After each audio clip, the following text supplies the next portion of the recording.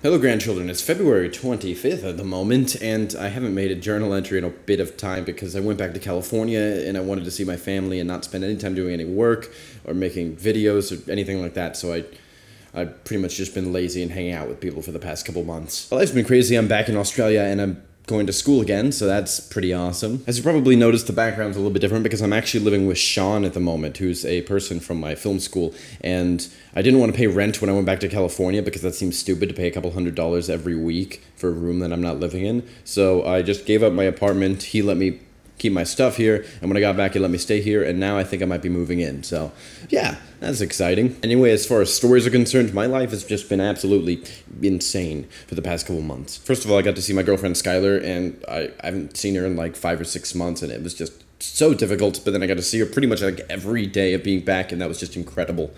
And we had our 2-year anniversary, and we went out to dinner, and that was great. And it's just mind-blowing that we've been together for 2 years, because one of my first journal entries that I made for you guys was actually me talking about asking her out. And now we've been together for over 2 years, and that's the longest relationship that I've been in up to this point, and it's just been fantastic, regardless of the fact that I'm on the other side of the world. And I don't know how I got lucky enough to find someone that fits me this well. Anyway, that's boring relationship bullshit. I want to tell you about something exciting, like the fact that I broke into an abandoned nuclear power plant with Logan, and that was cool. I had to drive through a ton of snow for the first time over the break, and that was kind of terrifying and awesome. Logan's hard drive failed over the break. It was like rapidly losing all of the data, so I had to recover all of his stuff and move it to a new hard drive to save his laptop. And then he went back to school, and there was something else wrong that I think I screwed up on his computer when I was trying to fix all that stuff. And he called me from Eugene, which is 5 hours north of Reading,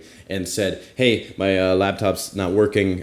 Can you help tell me how to fix it?" And I couldn't tell him how to fix it because it was kind of complicated, and I couldn't see the laptop in front of me. So then I was like, maybe I'll just drive over. And he was like, "No, it's snowing and storming and stuff, and you're gonna die if you come do it." And I said, "But that's exciting." And then I went to go help him fix his computer. So after about an hour of driving north, the road was actually closed because there was too much snow, and there was like chain requirements. And I had chains in the back of my car, which I don't know if chains are a thing or if you know what chains are, but it's pretty much like when you're driving in snow, the tires aren't good enough to just grip the ground and the road, and because of the snow, it just slips everywhere. So you can actually literally put chains around the tires that'll the metal will grip the road a little bit better. So I pulled off in a parking lot and put on chains for the first time in my life, and it took like 45 minutes for me to figure out how to do it, but I did it. And then it turned out the road was actually completely closed. There was no traffic allowed to go north on the interstate at all of any type of car, even if you had chains or snow tires. But I already gotten that far and I didn't want to give up, so I went on this sketchy little like dirt road in the middle of nowhere, and then hooked onto this other highway that went out through the middle of nowhere, and I drove the rest of the way to Eugene, and it was terrifying. There was so much snow. There was points where on the side of the road there was like 5 or 6 feet of snow. You couldn't even get off at the exits of this highway because the exits weren't plowed and just had that high of snow. So you're stuck on the highway going through the middle of nowhere without any gas stations until you get to somewhere that there's no snow anymore. I ended up getting to Eugene at like 2 or 3 in the morning, and it was just a really long drive, and I learned a lot about driving in the snow, and it's... So during this break, actually a huge storm system had come through California and through the rest of the United States, which is why it was snowing so much, and I ended up having to drive really long distances 2 other times, but every time I thought, I might die when I do this. I went to Reno, which is in like Nevada, because I was going to spend time with Amy and April, because that's where they're going to college, and after I stayed there, I was going to go drive 7 hours up to Eugene to see Logan again. And with my luck, my phone ended up dying the night before I was going to go because of a manufacturing defect. It always kind of annoyed me how adults and older people always told you just an obscene amount of directions on how to get to a place.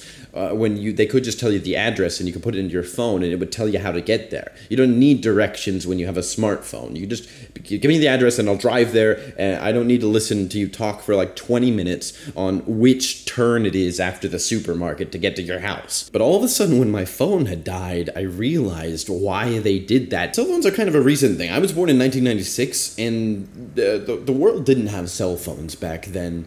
And now in 2017, of course, everybody has a smartphone. It's you can't live life without a smartphone. All of the adults and grandparents when I was growing up didn't have that when they grew up. So they had to live life telling each other how to get places or using an actual map, but you can't really do that while you're driving. So instead of what should have been a pretty relaxed 7-hour drive of me just waiting for my phone to tell me turn in 1 mile, and then I would turn, I now had to figure out how am I going to get to Eugene without someone telling me what to do.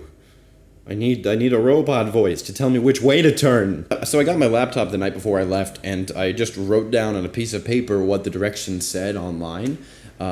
And the next day I went driving, and what do you know, there was just nothing but snow the entire drive, and it was just terrifying. The car was like slipping a little bit. There was just so much snow. It's hard to get across how much snow there was. You couldn't see anything else but snow.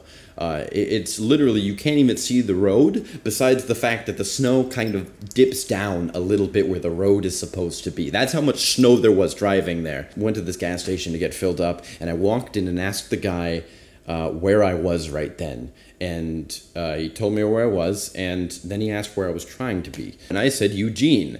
And then he laughed and said, well, that's not where you are right now. I was really concerned that I bought a road map, and he pointed to where we were, and then he pointed to Eugene, which was on the other side of the map. I had already been driving the 7 hours that I needed to drive to get to Eugene, and he said that I was about 5 hours away from Eugene on the map.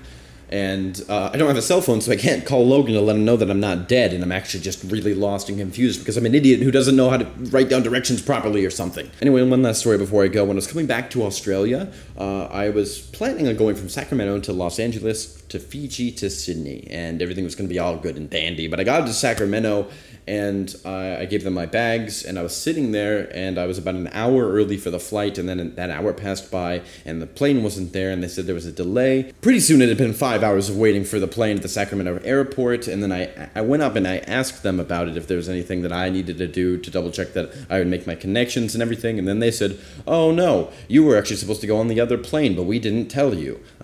So yeah, this is confusing.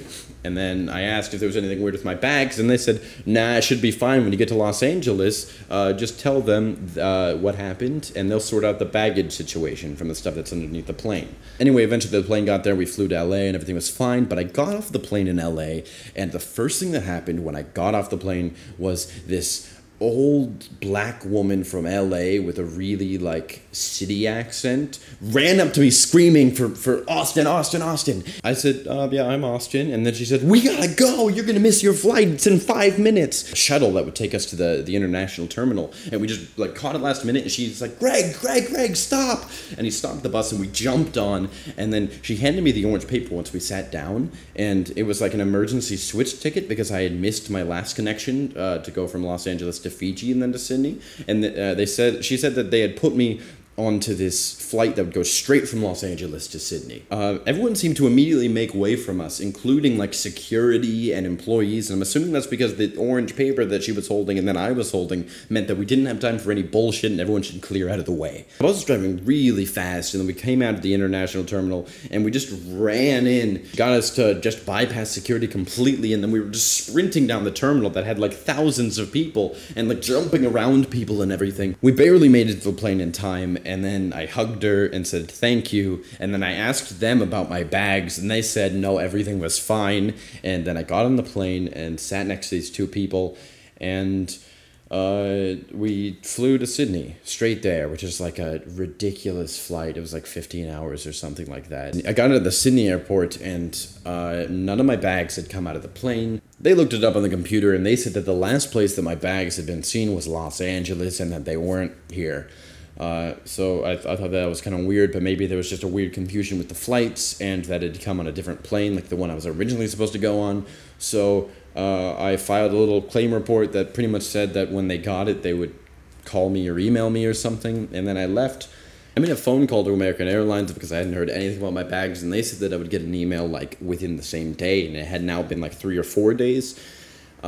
And they said that they didn't have anything on file for me, and the guy got really angry and then started filing this other baggage claim report thing for them to try to find out what had happened to it. And he said that they would send out a team to go look for it and stuff, and that I would get an email, and I did get an email, but then every day I checked it for 2 weeks, and I never heard anything about the bag. There was no update. Like 3 days ago, I got an email that said, oh, hey, I'm Bob from this place, and I'm in this warehouse, and I noticed that there was this bag here, and I think it might be yours." And I was like, "Yeah, is there a combination lock on it that has this code?" And then he's like, "Yep, this is yours. I'll send it off to Sydney for you." And I was like, "Okay, I guess I've just been emotionally crushed for a couple of weeks, and now everything's fine again. So that's neat." But yeah, anyway, now, I'm sorry I didn't make any journal entries for the past couple of months just because I wanted to spend time with people, and yeah, now I'm going back to school and stressing out about film stuff, and I have all my stuff back, and I'm living with Sean now, I guess, and life is pretty cool, I guess. I mean, it sucks that I'm on the other side of the world from, like, my family and Skylar and everything like that, but, you know, what are you gonna do? Yeah, anyway, that's it. Sorry I haven't talked in a while to you guys. I never think about these before I film, and I should. If you guys see me anytime in the near future, we should build, play with Legos. Have I said that one before? I don't even have these written down, so I don't know if this is a repeat, but we could do something twice if I say it twice. We should play with Legos and build shit, because that's exciting. Or actually, there's these things called Magnetiles that I discovered when I was at Skylar's house over the break, and they're really cool, actually, because they're just magnet plastic things to stick together. They're for toddlers, but they're incredible, and you can build towers with them, and I think that we should find those somehow, or build them or something. If we can't find those, I guess we just do Legos. But we should build with something and make a tower of some sort. I'm gonna go. I'll see you guys in the next entry.